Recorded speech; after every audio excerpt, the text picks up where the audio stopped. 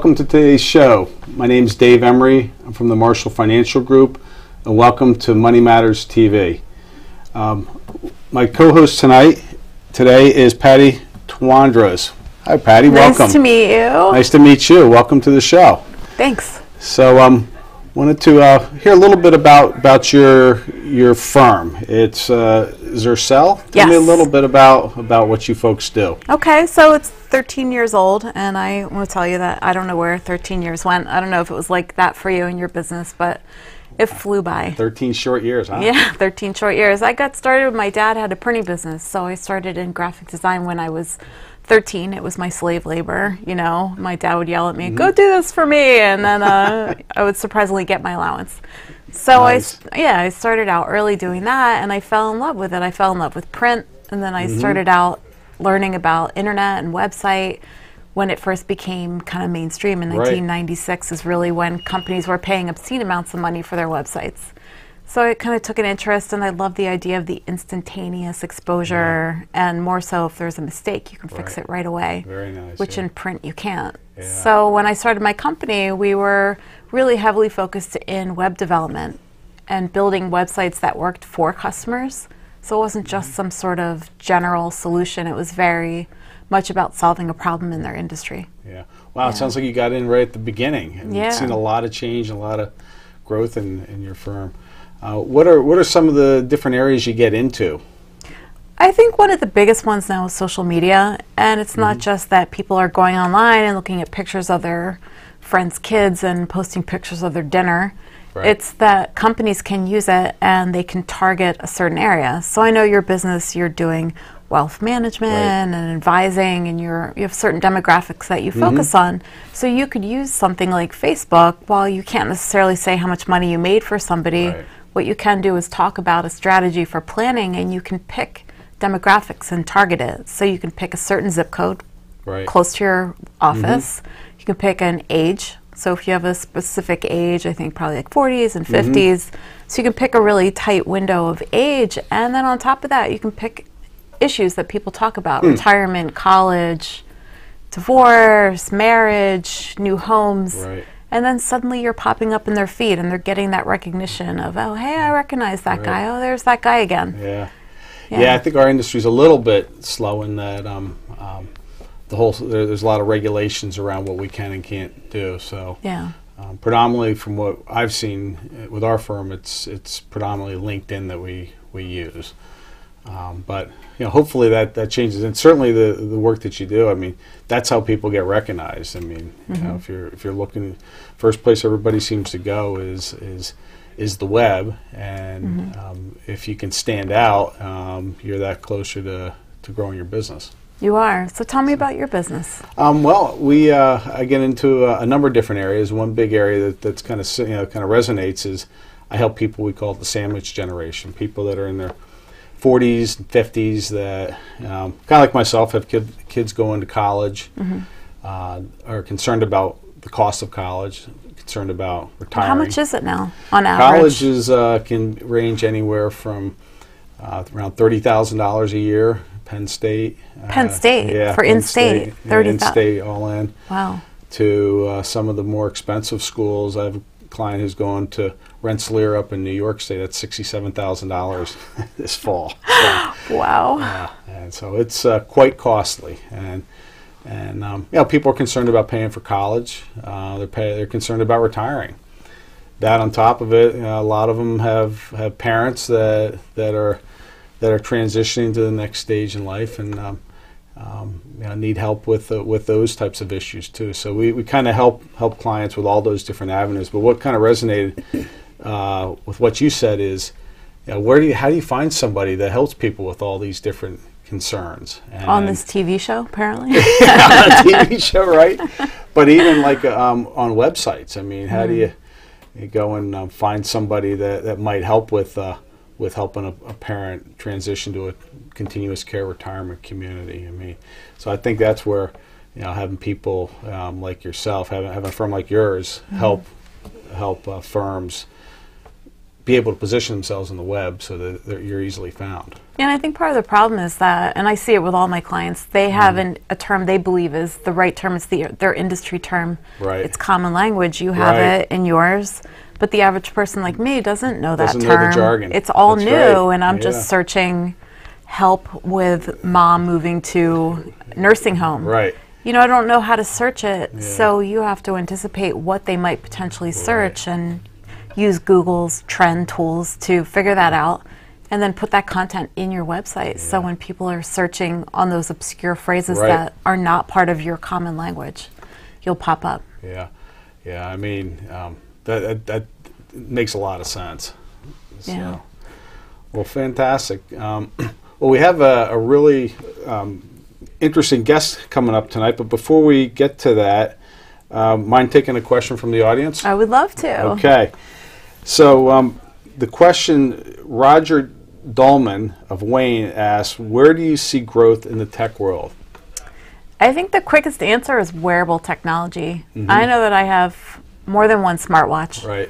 And I always want to get a new one. You know, I always want the biggest and best and greatest because I love gadgets, like a lot of people in my space. But I see that you're wearing, is it a Fitbit? It's a Fitbit. Yeah, That's right. and how long have you been wearing it? Since my wife gave it to me for Christmas.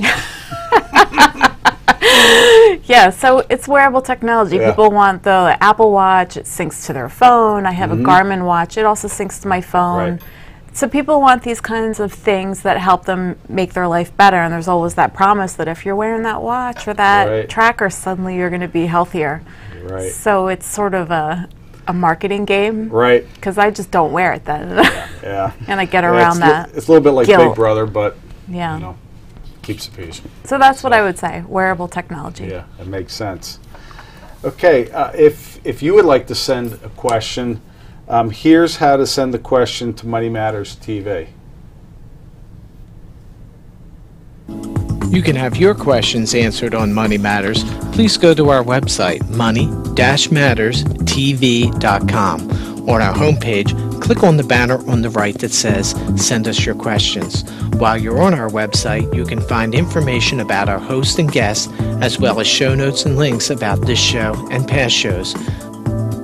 Money Matters is also available as a podcast on iTunes and Stitcher, so you can listen to Money Matters while you're on the go. That website address, again, is money, M-O-N-E-Y, -matters, M-A-T-T-E-R-S, TV.com. Our guest tonight is Jim Wilton of Wilton and Associates. Welcome, Jim. Nice to have you. Nice to be here. Fantastic.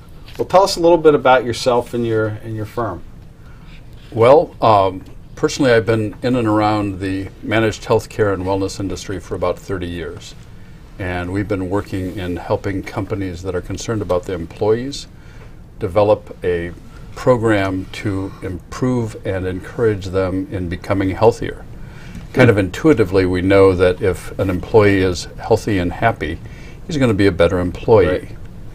Unfortunately, up until recently, there hasn't been an awful lot of scientific evidence or studies that have demonstrated that this actually works. And in the last 3 or 4 years, they've been abounding. So actually now you can go to the CFO and show him where there's going to be a good investment in investing in wellness for their employees. Makes a lot of sense. So my sister-in-law used to work for a big, I don't know if I'm allowed to say, Atlanticare, I think it was, down at the beach. And they had a big program where if you tracked your steps, and it wasn't connected to some fancy program. It was just you would come in on the honor system and say that you did a certain amount of activity. They gave you a discount on your health insurance. That's pretty typical. I mean, wellness programs are like a lot of things. If you've seen one, you've seen one.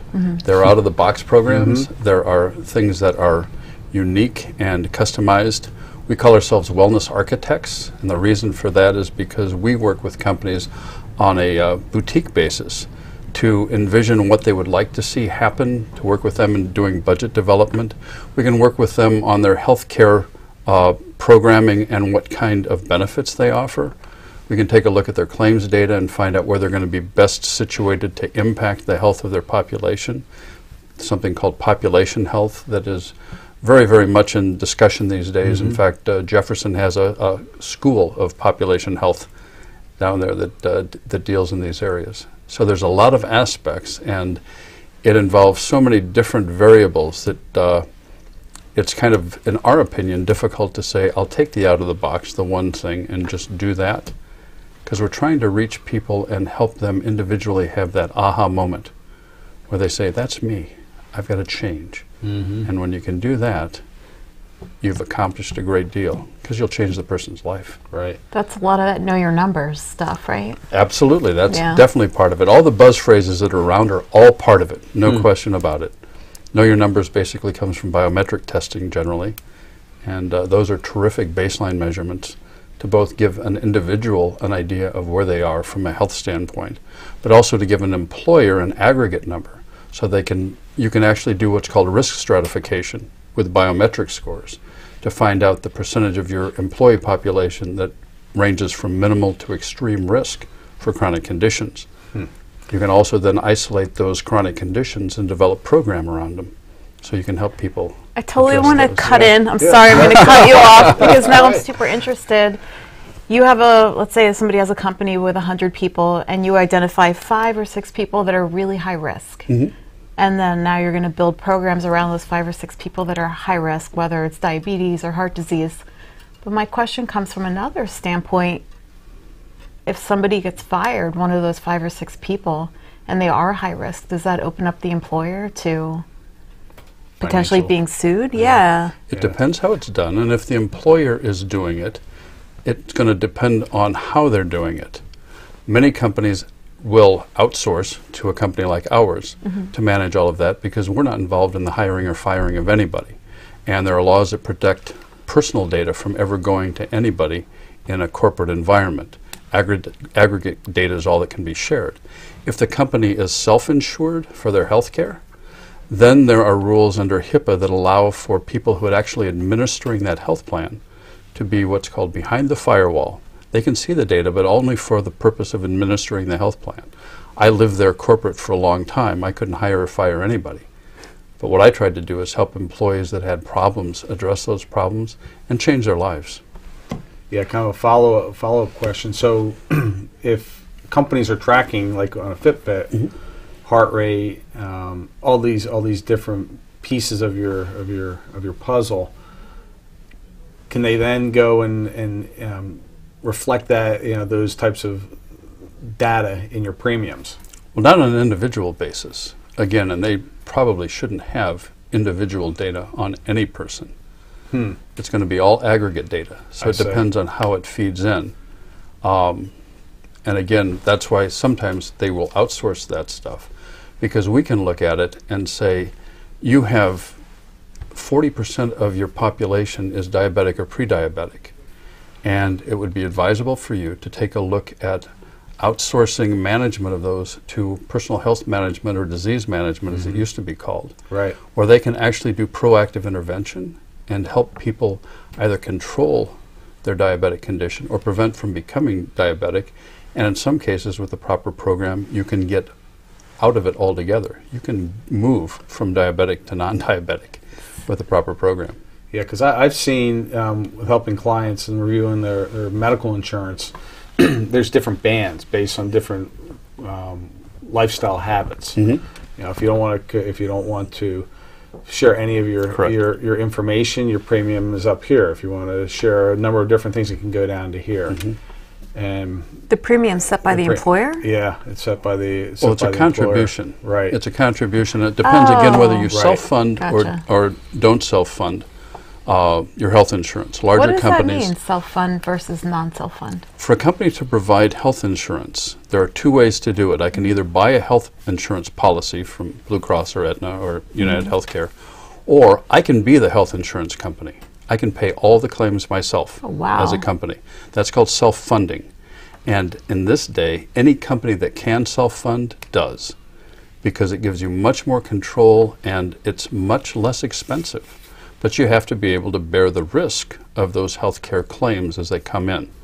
And if somebody is self-insuring, can they get insurance for catastrophic events? Perfect question. Yeah, there's overcoverage that comes in called stop loss. And so every company that self-insures has a stop-loss carrier.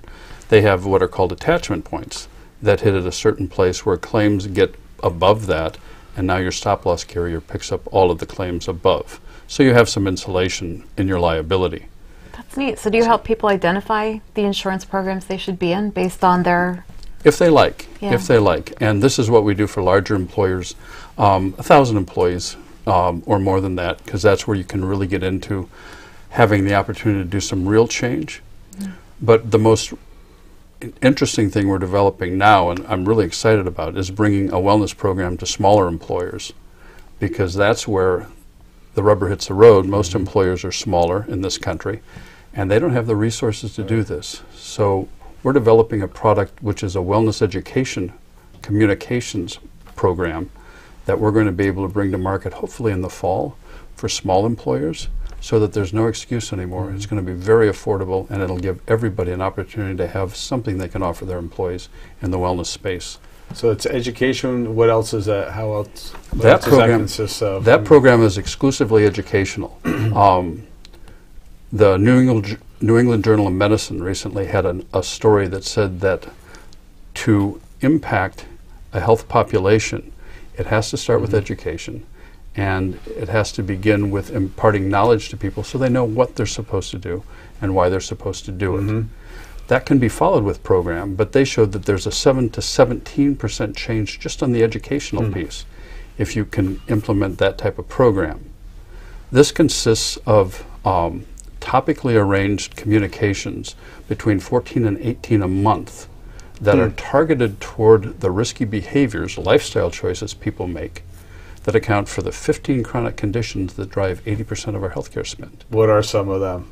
Yeah. Oh, you can probably guess yourself. Poor the diet. Poor diet, poor exercise, not enough sleep, stress management, overuse of alcohol, tobacco use, of course. There's about 8 of them in total. And if you can make a minimal change in that risk stratification, Right. you can tremendously impact both your healthcare spend, but also the health of the population. And the really neat thing about this is it's contagious. Once you start getting this into the population, the culture of a company, it catches on like wildfire. And it's just the most exciting thing in the world to watch.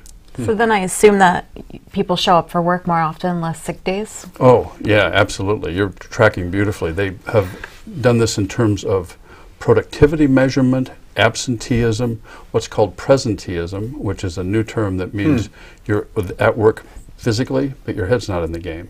Something's going on. And consequently, all of these things are impacted, and impacted very positively with a well-stratified and structured wellness program.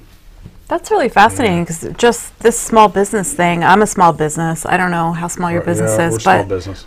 when one person's out, the whole team suffers. So to increase productivity and somebody actually showing up for work and actually scheduling their time off to not be sick time, but to be a vacation, what an amazing tool.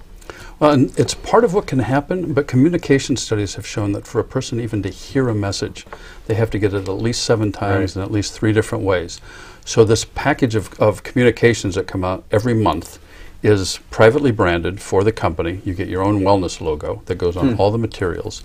So you have your own wellness program, and those materials are then generated around this topical theme to bring education to the employees that hopefully will trigger an aha moment, but it's very passive and not aggressive. Right. It's kind of like constantly washing over you. For example, 2 of the things are screensavers, that if you can put corporate screensavers up on company computers, they're just going to feed into the cycle. Right. So every 2 cycles, you're going to get a wellness message. It's just going to be there.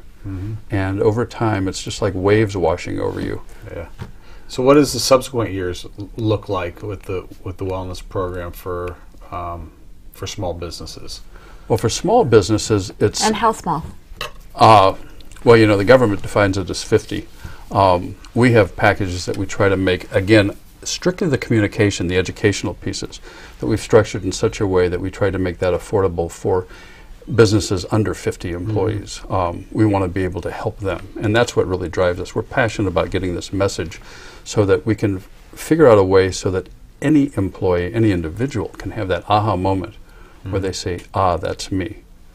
Small businesses obviously are going to have to figure out how they fit in the space, what they can afford to budget for wellness programs, and then find a vendor that they can work with to help them achieve the best they can do with whatever their budget is. On a larger scale, the industry is moving into a much more expansive environment in two different ways. The subject of wellness is being expanded into well-being, which encompasses a lot more than physical health. It's emotional health, financial health, spiritual health. All of these things go into a composite holistically to help a person really be healthy in all these ways. From the standpoint of healthcare and wellness, we're integrating risk management into that equation. These are two different complete data sets that are siloed in most companies, but shouldn't be.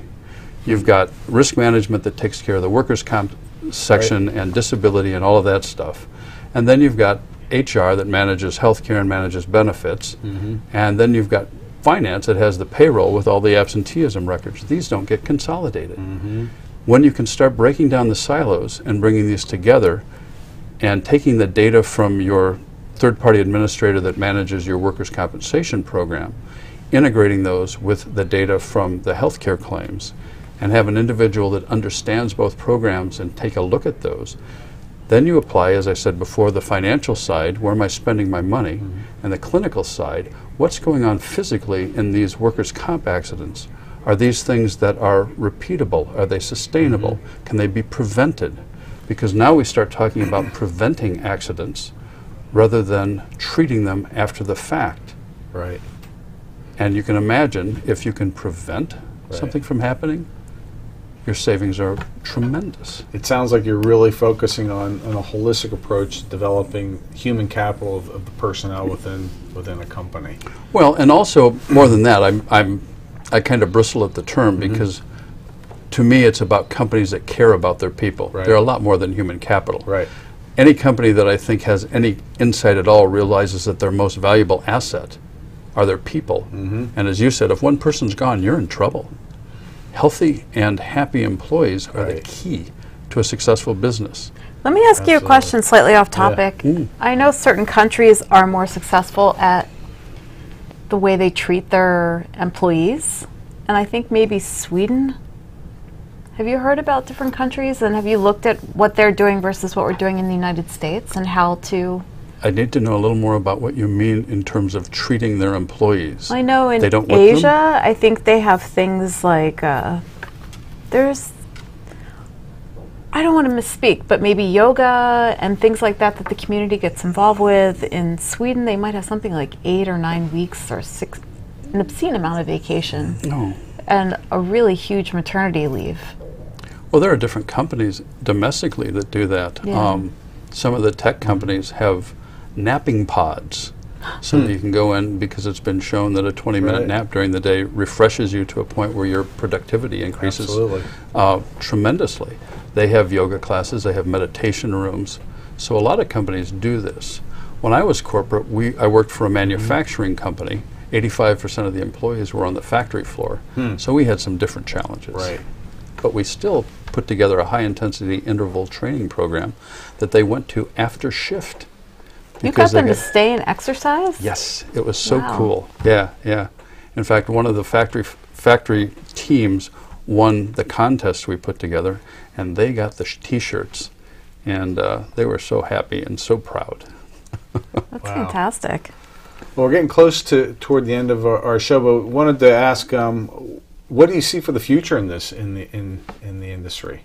Well, I think we've touched on it, but I think the wellness industry is in its birth stages. One of the things that the Affordable Care Act did was greatly expand the accessibility of wellness programs into the corporate marketplace, into the employer space and health insurance. As it restricted other things, it expanded wellness. So this is a real positive. And I think as more of these studies are coming out demonstrating that it's not just intuitive, that it's factual, we'd look at the value of investment rather than return on investment. And when you look at the value of investing in your employees and what that can generate, it's a tremendous return. That's phenomenal. Any last comments you just want to say? I mean, about your firm?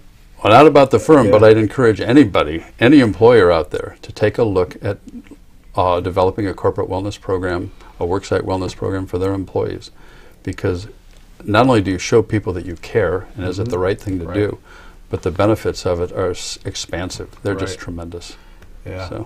So the first steps would be to get in contact with somebody like yourself then, I guess. And it's a great way to start. It's for firms as small as just a couple of, 2-person sole proprietorship all the way up to Fortune 500, it sounds like. Well, yeah, and again, if you have a 2 or 3 person company, the question is going to be whether there is enough money there to invest in even a simple program. Right. There's a lot of things you can do that are free and a lot of resources. The question is whether you have the resources in the company to be able to spend the time to develop those.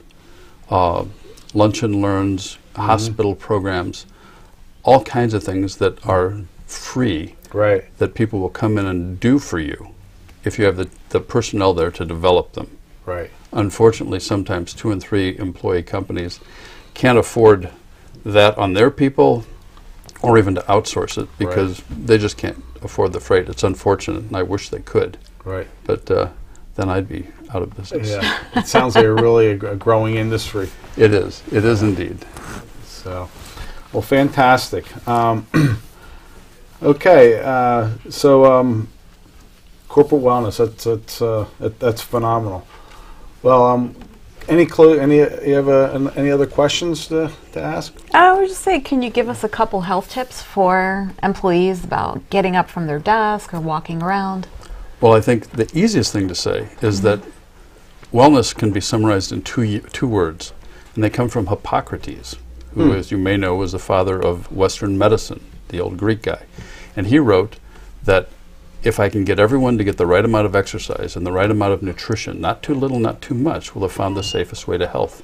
And that's it in a nutshell. Exercise and nutrition, the right amounts. And that's where you always have to start. So no candy dish at work is what you're saying. Yeah. I'm not going to say that, but moderation and balance. Yeah. That's right. Fantastic. Well, it's been a wonderful show, and really, really appreciate having you on. Well, thank you for asking. All right. That's it for our show today, and next week our guest will be Jeff Stolman, and he's from Rocky Mountain Tech Marketing. So make sure to tune in for that, and remember, your money matters.